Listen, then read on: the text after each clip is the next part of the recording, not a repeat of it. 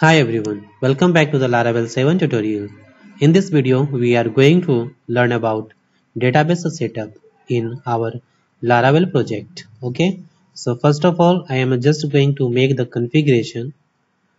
Before adding the database configuration, first of all, create a database. So go to the PHP MyAdmin. So in the browser, just type here in URL localhost PHP MyAdmin. Okay, and press enter. Just click on database and type here your database name. Let's say database name is Laravel ProDB. All right, click on create. All right, now switch to the project and go to the .env file, and here just add the database configuration. So DB connection, MySQL, DB localhost, DB host localhost, DB port 3306, and database is Laravel ProDB. So just copy this and paste here. Okay, and DB user root and password. In my case here password is blank. Okay, now save the .env file.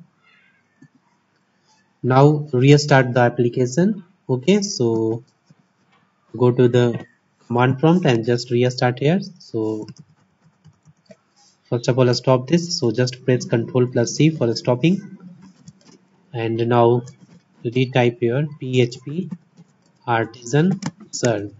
Okay, now press enter. Now it's running on localhost 8000 port. So go to the browser and just refresh the page.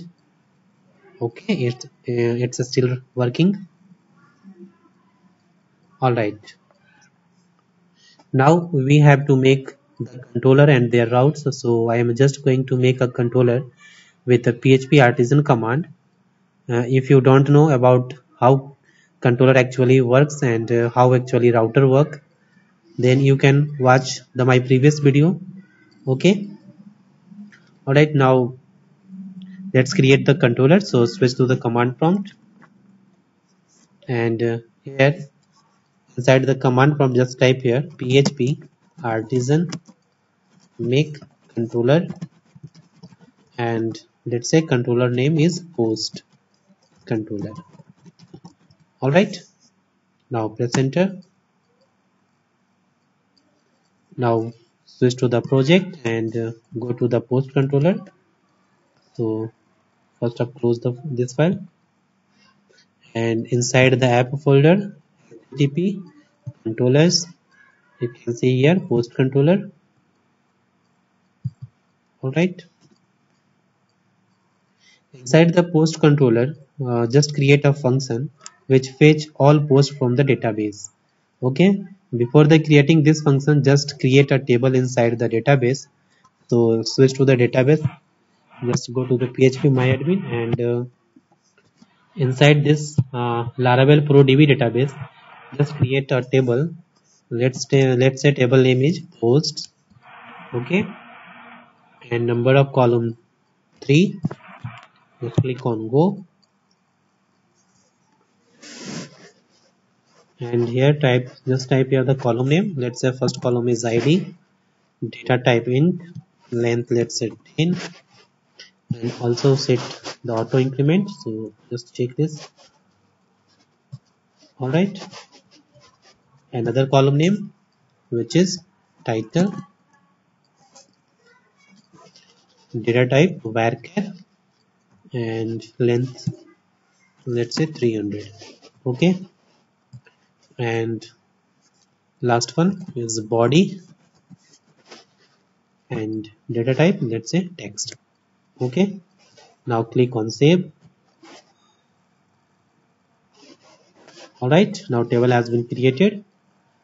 Now some just insert records inside this table. So just click on insert and just type here title, let's say first post title, and here first post description. All right, create another record. So just type here second post title, and let's say second post description. All right, now click on go.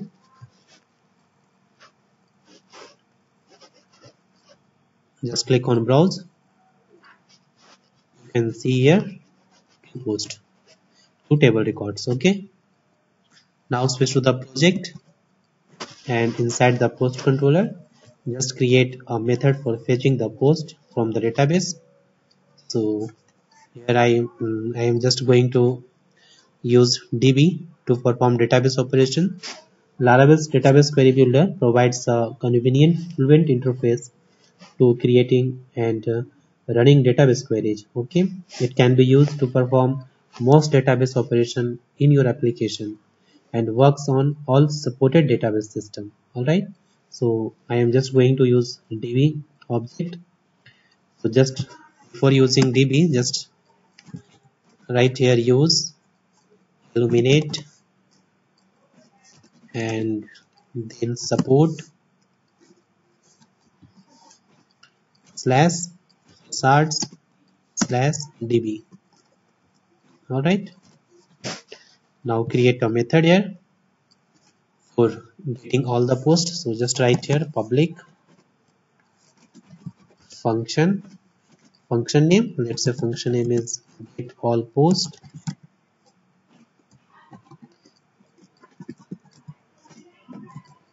All right, and inside this function just write here dollar result is equal to db colon table, and table name is, you can see here table name is posts. Okay, so just copy this, paste here.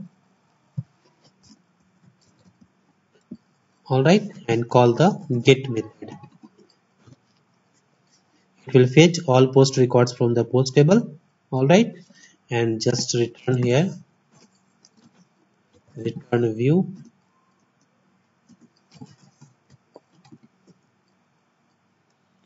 and put here the view name. Let's say view name is post, and inside this just pass here the result array. So post arrow sign, and type here this variable name result. Right,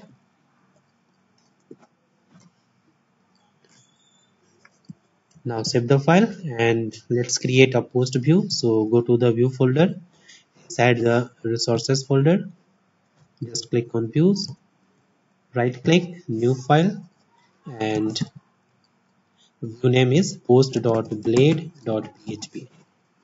all right, inside this view just show here the posts. So just type here inside h1 tag all post. All right, now just write here for each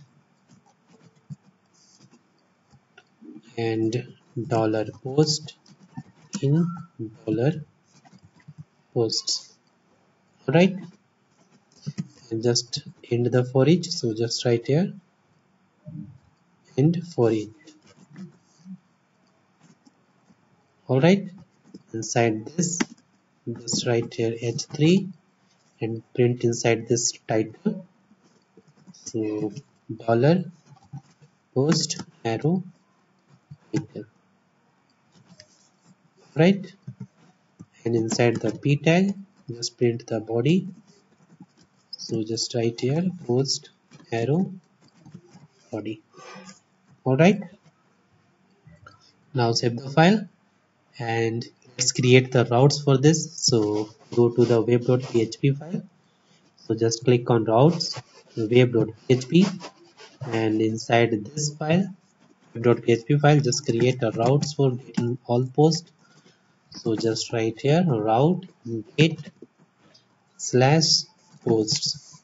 All right, and controller name is post controller. Okay, so just copy this controller name and paste here. Add date, method name is get all post. All right, so just write here at the rate this method name get all post. All right, now save all files and let's check. So go to the browser and in URI just type here localhost 8000 posts. Press enter.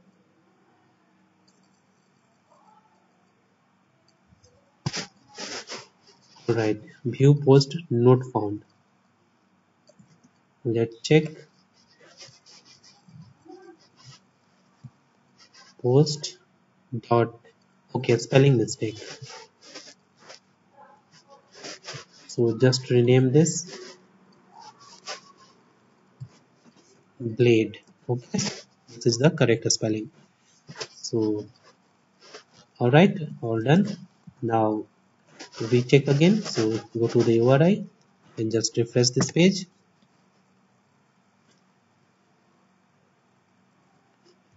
It's a still error undefined offset 1. Okay, let's check again. All right, let's make some changes here. So I'm just going to write here posts and just write here compact, call this compact method and just pass here posts.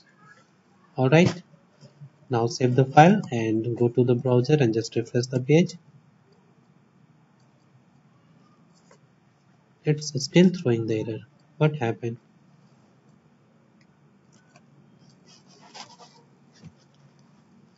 For each post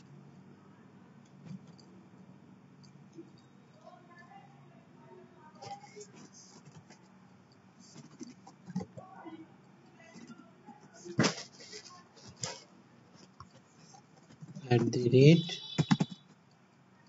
for each. Okay, the mistake inside the for each. Okay, so just write here dollar posts as dollar post. Okay, now just cut this and paste here. Now save the file and just go to the browser and refresh the page. All right, now you can see all the posts. All right,